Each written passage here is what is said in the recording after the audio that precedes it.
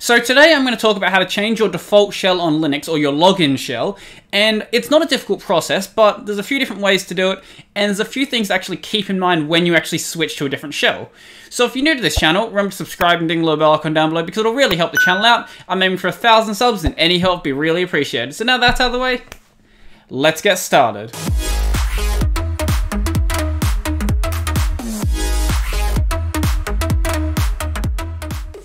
Good afternoon everyone and welcome back to the channel. So the first thing we want to do is actually check what shells we have installed and also what shell we're currently running. So this is a very simple process. Let's just jump into a terminal and see how this goes. So obviously I'm going to assume that you're running just a sensible distro. By sensible, I mean literally any distro. The only thing that's not going to have these utils installed is if you do like Linux from scratch. Everything else, we're just using basic utils, so you will actually have everything we need. But if you're on Linux from scratch, I don't know why you're watching this. So let's just have a look what shells we have installed. So the first thing we're going to be using is a program called change shell, or CHSH. So if we look at the man page for that, then this will see what it does. So this option that we're looking in here for is this list shells option.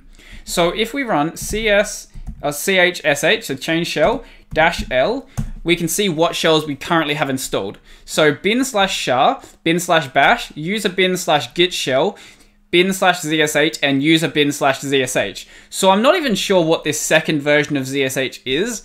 It might just be bin/zsh stored in a separate location. Someone's probably going to tell me what that is in the comments. I'm not sure, but what we're going to be doing in this video is changing from zsh, which I'm currently on, back to bash, and then I'll just change back. So there's another way to see what shells we also have installed. So we can actually look directly at the file that change shell is pulling from. So if we go cat/etc/shells, this will list out all the shells that we currently have installed.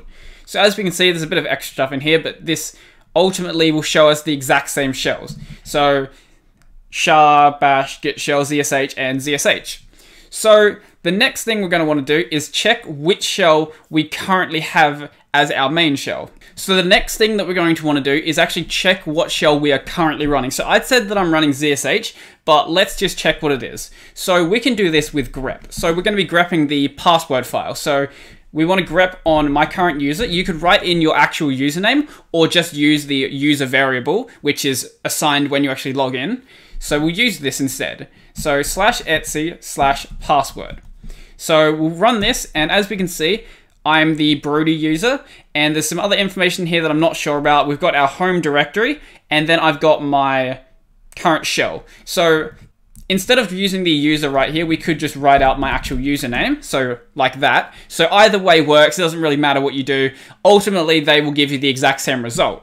So next up, we're going to want to actually change a shell. But before we do that, we need to actually install a separate shell. So I said that I'm going to be using zsh. So if you're on Arch, you're going to want to do something like, I'll use the full version of it. So sudo pacman -s and then zsh, for example, or whatever shell you're using. So you'd install it however you would normally install your different programs. Obviously on Arch, we're going to use pacman, but maybe there's a shell that we want to use that's in the AUR, so we could use something like yay for that. If you're on Ubuntu, then you would use apt-get, or void, you would use whatever void has, and all the other different package managers. So make sure you actually install a separate shell before you try to assign to a different shell.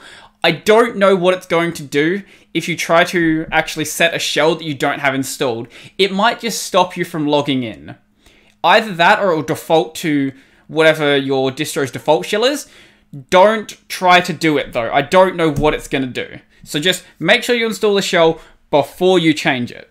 Okay, so now there are two ways that we can actually change our shell. So we can use the usermod command. Actually, there's three ways. We can use the usermod command, we can use the change shell command, or we can modify that password file directly. So we'll just go with change shell first up. So CHSH, I'm never going to be able to say that correctly, the actual path to the shell. So if we look up here, I said that we're going to be changing to bash. So /bin/bash is what we want to change in here, /bin/bash.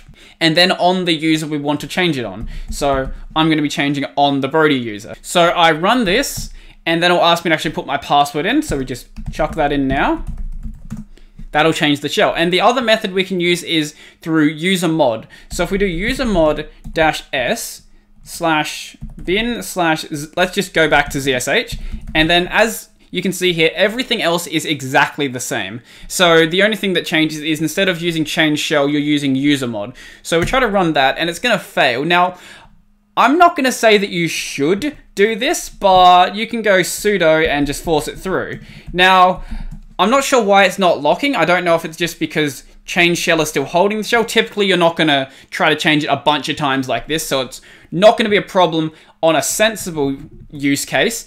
But we'll run this, and as we'll see, that will then actually change my shell from bash back to ZSH. So password. So I would just recommend just using change shell because you don't have to run that with sudo to get it to work. We can see in here, we're running on ZSH. If I just run that other command, so this one, just chuck that back because I didn't actually show you that it worked. I just kind of assumed that it worked. So I'll run that, and as we can see, we are now on bash. So the other method that we can actually modify this with is by modifying this file directly. Now, I wouldn't recommend this method because you might break something. So if you break something, you are going to have a lot of problem trying to fix it. So don't do that. But because we like living on the wild side, and I might as well just show you this method of doing it, then I guess we're just going to do it. So the file we're editing, obviously, is this etc/password file that we've been grepping this entire time. So I'll run this, and now if I go down to my user right here, so just find whatever your user is called. If you have multiple users, then multiple different user accounts will be here. But there's all of this other stuff on here as well. So there's this dbus here, which has this user/bin/no login. I will explain that in just a moment. But for now, let's just change this line. So the line we're actually going to change is this line right here. All we're going to be doing is changing this from /bin/bash to /bin/zsh. Now the reason, as I said, you don't want to mess with this file is because if this isn't formatted correctly, we're not even going to save this because I don't trust myself that I haven't modified anything else. The reason you don't want to do anything to that is because if it's syntactically incorrect, you are probably just not going to be able to log in. And you're going to have to fix it through root, and that's just always a hassle. So I would suggest avoiding that method, but I thought it would just be a good idea to mention it and just have it there for completeness. So if you notice that your shell didn't actually change, it's because you're going to have to log out and log back in for it to actually make any changes because you are currently in your login shell right now. So for it to actually switch to a new login shell, you're going to have to log out and then log back in. Then once you do that, if you open up a terminal and you were to run this variable right here, so the $shell variable, run that and it'll actually tell you what your shell is. So that actually reran my shell. That's not what I was trying to do. I wanted to echo it. So if you echo it out, not actually run it, my bad. If you run it, it's just going to relaunch another shell. So we echo it, and as we can see, it says that we are on ZSH.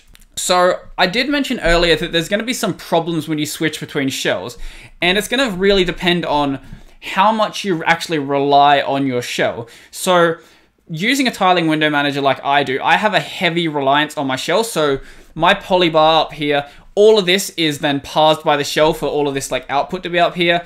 I live in my terminal a lot. I use a lot of custom scripts. So if you're like that, switching your shell is going to be a serious problem, and I don't mean serious problem as in a bad thing. I mean, it's just going to be a little bit of extra work.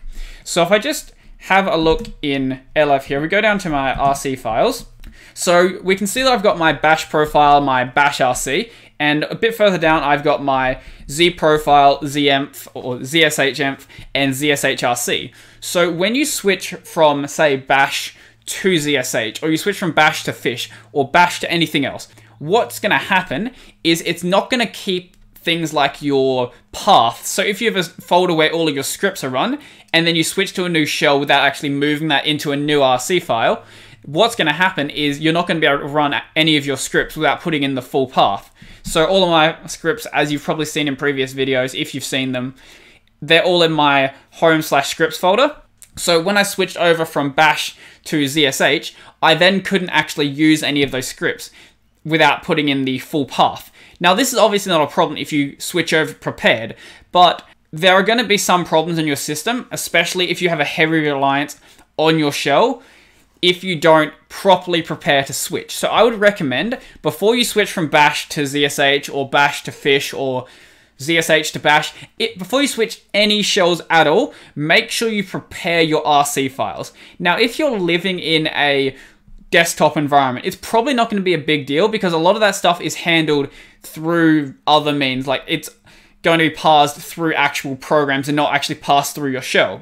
So in situations like that, you're probably not going to have a big problem. But if you have a heavy reliance on the shell, make sure you actually migrate stuff to your new RC files before you do any major changes like this, because I ran through that problem. I wasn't sure what was going on with my computer, and then I realized I am an idiot and completely forgot to move my path over, so none of my scripts are running.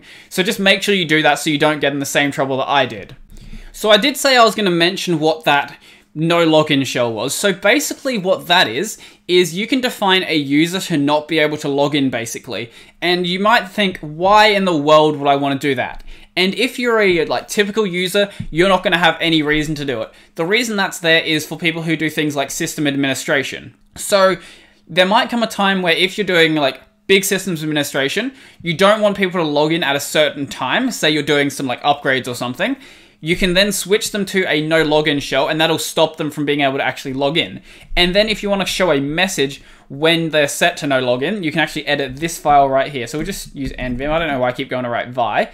So etc/no login. So if you put a message in here, I'm not going to be able to show this because obviously I won't have a graphical environment. But if you put a message in here and then try to log into a user that's set to no login, basically what that's going to do is then just not let them log in, and then it will show them a message. So you can use this to show something that will basically say oh, there's system upgrades happening at this time. You won't be able to log in until X date. So as I said, typically not too useful for regular home users, but if you're doing systems administration, I've said that so many times right now, then that'll be something that might actually come and be interesting to you. So there's one other sort of method to change your shell. So you can temporarily change your shell for various programs. So say for your terminal, for example. So you may know that if you just run bash, that'll then open up a bash shell. So if I write stuff in here, you can see I don't have my syntax highlighting like I do in ZSH. So this will just run a separate shell. So you can actually, in a lot of terminals, define what shell you want to run on launch. Typically what they'll run is just bin/char, which is normally just alias to whatever your current shell is. So in this case, it's set to ZSH.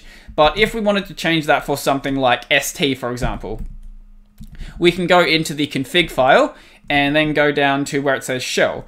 So as we can see in here, what it's going to do is open up bin/char. So in this case on Arch, I'm guessing that must be aliased to whatever your default shell is. So if we wanted to change that instead though, we could set this to say bash. Now I would have to recompile and then reinstall ST to be able to show you that. But if we did that, then we would be using bash within ST instead of using whatever our current shell is. So if for whatever reason you want to change that, like say for example, you have ZSH or bash, for example, as your login shell, and then you want to use fish as your shell within your terminals for whatever reason, then doing that, you can do that and it's not going to be a problem at all. So the only problem you're going to have is trying to run scripts from your shell if you're using a shell in your terminal that's not POSIX compliant. I always recommend using a POSIX compliant shell, but some people will make arguments against it. I've talked about why I like POSIX compliance in a previous video, so I'm not going to go into that right now though. So I think that's pretty much everything I wanted to go over in this video. So if you liked this video, remember to smash that like button and leave me a comment down below letting me know what you think. If you want to see more videos like this, remember to subscribe and ding the little bell icon down below because it'll really help the channel out. I'm aiming for 1,000 subs and any help would be really appreciated. Down below, I have got my library, so if you want to see my videos on a platform that isn't YouTube, that's where you'd go for that. I've also got all of my social links, so if you want to chat with me on any platforms, you can go there. And I've also got my support links if you'd like to support the channel. Obviously, you don't have to do that if you don't feel like it, but any help will be really appreciated. And up on that corner, I've got the playlist this video's in, so go check that out if you want to see other videos like this. And I think that's pretty much everything for me, so I'm out.